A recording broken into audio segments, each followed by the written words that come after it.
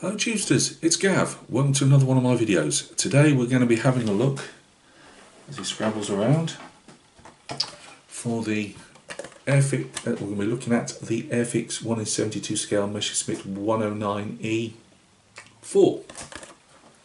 I do like the E. I think it's the best of the ME109s. I'm an FW190 fan myself, but if I had to pick an ME109, I'd pick the E. I know this has been out a while. I believe this is. I got this from a buyer on eBay. I wouldn't be surprised if it's one of those that they, you know, we've got a store called Lidl over here, a low-cost store, supermarket, and for a few years, Airfix were putting, or they were getting them off Airfix. I don't know, whatever the deal was, and they were selling them for around £9. And of course, all the modelers went berserk, charging down there. So you know, I think they're supposed to be for the stocking fillers for kids. For Christmas, but I think basically they were these kits, and they are I was going to say skill level 1 as Airfix.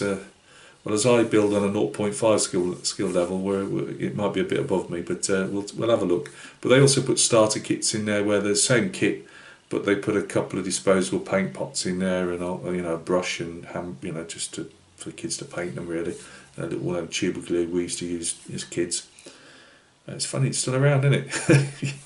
So yeah, it's just come through that I've got this for £9, and that included the postage, which I thought was, a decent deal. I've just had a quick look at it. It's only a couple of sprues. I'm building the Armour Hurricane Mark 1 at the moment. I've done the cockpit, apart from I've got to put some decals on.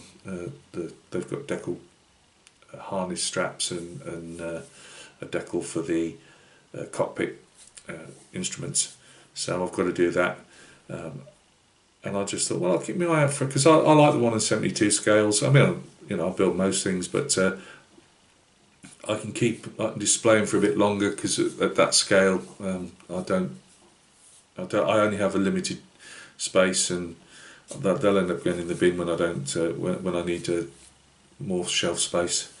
And yeah, so it's just nice scale. I built them as a youngster, and I've got no problem. I don't have any views of there's not enough detail in them or whatever. I'm quite happy sticking them together, and obviously I've got a load of build projects on the go. I've got a load of painting projects on the go, and I do apologise. I keep meaning to turn that off. I did turn it off on the last video, and then forgot to stick my Ukraine flag up. Anyway, so yeah, I really like them, and I've just had a look at this one, and it's fairly straightforward kit. What they call them, like for making on a weekend and that. Well, I can never do that. It normally takes me a few weeks, just an hour here and a couple of hours there. But I think the main thing is with any type of kit building is just getting the enjoyment out of it, or figure painting for that matter. It doesn't, it's I've got that badger textured at the moment, and I've still got to add weld beads on it and stuff, but I've got all the texture on. If that takes me 2 months or more to complete, even longer, I'm not that fussed. The same with the motorbike. The motorbike hasn't had any love. It's in the same drawer back there, all laid out. Keep the dust off it. And I will get round to doing more. I think what's been a slog with the motorbike is it's the stop-start. There's a heck of a lot more stop-start than there would be on, say, a military kit, in my opinion. Just different colours now. It's different decals. The decals aren't laying down great, and I'll get there. It'll get finished. As I say, it's almost at the stage where it can all go together. Really, it's just a few decals. And I've got to put some black paint in a couple of the fairing pieces that's supposed to be black, and then it's ready for its green paint, but we'll get there when we get there. So anyway, we're not talking about this, are we? So let's go down to the bench and take a quick look. Right guys, as I say, this isn't showing any of the full-on aircraft modelers out there. They may not have even bothered to touch, an easier 1/72 scale kit, but obviously this has been out a while. But I like to show things on the channel that I've come across, and there might be people out there that have never picked up anything like this before and might just want to give it a look. So there's our 109E, and we've got a Spitfire. Oh, no, it's telling me that's as far back as I can go. Fair enough, I'll be off the bench if I'm not careful. So yeah, we've got a bit of artwork. I'm not going to go all round the reeking, as we say over here, but we only get one decal option, and that's for let me look around the camera because I got through the thing with my glasses. Oberleutnant Anton Schoen of the 9th Jagdgeschwader 54 in the Netherlands in January 1940. If you wanted to go to the expense of getting other decals, you can do. They're made by the well-known Italian firm of Cartograph, so they're going to be decent. This was fully wrapped up, by the way. I had to slit the package and had to get it open. The only thing that I'd say against it was these very nice Cartograph decals, which we'll have a look at now. They had no film covering them, and they were slightly stuck to the deck. They've got a separate decal sheet to tell you where your stencils go, and I did have a worry that bits were going to be pulled off it, but we seem to have got away with it. So a whole load of stencil data there. Obviously at this scale you can't read it. Whether it actually does say anything, I don't know, but it'll all get applied, or as much as I can do. Sometimes the very tiny little bits with different pressures on and things like that, numbers, they're so tiny, sometimes if you don't get them on right first time, you literally lose them. So we'll see. But I am one for, even if you can't properly see what it is, I do like to apply on the stencil data where possible. So yeah, just the one decal option. As I say, if you've got the money to go and buy separate decals, then obviously it can be whatever you want it to be within the range of that particular plane. I've always liked the Battle of Britain. It's when I was a youngster, I used to read about, and I still do. Obviously, we've got Wikipedia and everything now. Before it was just books, but I'd often get books out of the library, or if I was fortunate to get my hands usually on second-hand books. I used to read up on all the different pilots from the Royal Air Force, obviously all the Empire pilots, the free pilots flying, with the Czechs and the Poles. Anybody really, and the German, the other side. I read up on the German pilots and the Italians. Italians were there as well in small numbers for a short while, but I was always fascinated about the people that flew them. So, and I also like the colour schemes as well. The German planes particularly is obviously varied a bit differently, plane to plane, squadron to squadron. So you've got a bit more variation there as well. I'm yet to decide if I could get my airbrush. I think I've got 0.2, so whether I could get it to actually do that mottling on the side, or whether I have to use a brush, I don't know. We'll see. So that's that. Quick look at the instructions. I'll say I'm a bit short for space. It really is a fairly straightforward aircraft. It's actually got a nice bit of engine detail. But yeah, there we go. It's not massively difficult to put together. We'll have a look at that engine in a minute. And they do several variants of this. There's a couple of other colour schemes. Obviously you usually get just the one in them. I mean, for £9, as again, the old saying is over here, what do you want jam on it? It's for that price, and I don't mean the price I bought it, but if you got these out of Lidl for £9, I mean, one set of decals is good enough. Right, let's have a look. Here's our main fuselage. Let's have a zoom into that engine detail. So we've got a nice little engine in there. Obviously it'd have a seam down the middle if you were going to keep it. I mean, I'm just going to cover mine up, but I did have a look. The more accomplished modelers, there's our engine cowling, 2 MGs in the top.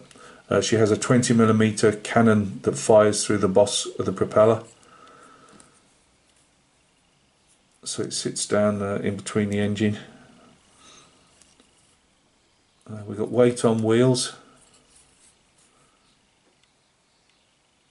And there's our hole for our cannon to go through. So it's just got the one cannon. I believe, I'm not an expert on these. I can't remember if it had MGs, just another couple of machine guns in the wings, or if they were cannon. I think there were wings on the machine guns on the E version, with just a single 20mm in the nose. The only thing I thought was slightly probably more ropey was the exhausts. Again, I'm no expert, so I'd have to have a look, but they looked a bit meh. But I might be wrong. Propellers all in one go. The Armour hobby one I'm doing at the moment, I've done a very nice job of sticking individual propeller blades into the propeller boss and everything, put it together, and then realised I was doing the one I'm doing has got a two-tone propeller boss, and I'm just thinking, oh good lord, try to get the masking on that, but this one's already done. So there we go, that's that. So just one more sprue to show you. I won't show you the clear parts. Oh, you get the pilot. Do you get the pilot in? Yeah, we missed.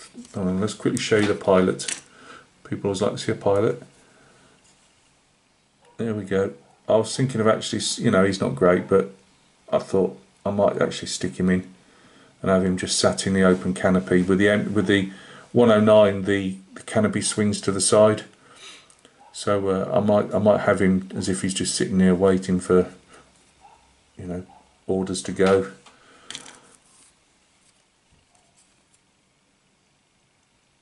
People go on about Airfix panel lines. I thought I tried to have a go at the Sea Fury, and that did seem to be quite deep, but I've always said I'm no expert. What do I know? I don't make enough to have too much of an opinion on it. So, you know, whether, obviously that's for the wheels up version, whether you think they're too deep or not, that's up to you, but I'm happy enough with that. As I say, I do believe it's a nice little kit. Got our wheel struts. And there's some and you can have posable flaps on these as well. So let's just have a look. They've got because they would have been canvas, I believe, and they've made a nice job of the. Let's see if the canvas is sunk in a bit, and you just cut these tabs off from what I read in the instructions. So I'll have to have a look on. I've seen enough 109 photographs over 40, 50 odd years. I should be able to remember, but I can't. As in when they're sat on the ground, if the flaps slightly droop down or not, we'll have a look.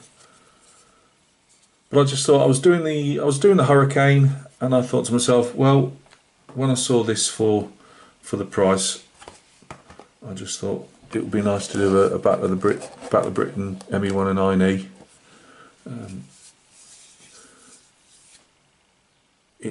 It's weird.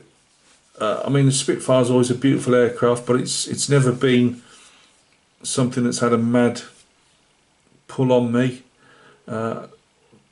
Hurricane's okay. You know, again, I'm building the Hurricane. It's just because it's more about the guys that flew them for me, more than anything. I probably would have preferred, not that they did a lot really in the Battle of Britain, it was more in the opening stages. The Gloucester Gladiators, the old biplane, I quite like that one. I was more into, I mean, Charlie Mack had done a Walrus, and I'm more into that type of stuff as well. But I suppose out of all the aircraft of the Battle of Britain, I suppose the 109E actually probably I probably more just for the colour schemes than anything. I just, you know, the Germans obviously went to town on the different colour schemes. I like some of the later war aircraft, like I say, the 190, things like that. But anyway, I'm waffling as always. I just wanted to have a, you know, if anybody sees these, you know, £9, £10. You can still, there's a lot on eBay for £9 still. and that's with the delivery. I think people probably thought they were going to make a killing by buying all these up and then selling them more, a bit, you know, make a couple of quid on each one. But I think so many people tried that on that there probably isn't the market for them. But yeah, you can get these £9. You can get these sometimes 11, you know, about 10 or 11 quid with a bit of postage involved, as extra if people want more money for the postage. But yeah, they're just nice little kits. You know, I know a lot of people, like my mate Joe, like to do the 1 in 48s. But these are, I always joke, you know, I like the world in miniature, and these little 1 in 72s, I love to see them done well. Mine won't be done well, but there are people out there that have made some really nice jobs of these little Airfix fighters. So look after yourselves, guys. 2 videos in a day. I know, you know, I'll say I'm spoiling you, but yeah, I think that's about it. What have I got coming up? I've still promised you the Vietnam bus that needs to get sorted. I've got some Western figures to show you, just 3, but you know, again, better than nothing. And we shall have a Napoleonic 28mm French infantry unit, all based and colours flying. Should see that Sunday or Monday. So again, thank you very much for stopping by and taking a look, and we'll catch each other more than likely very soon on another video.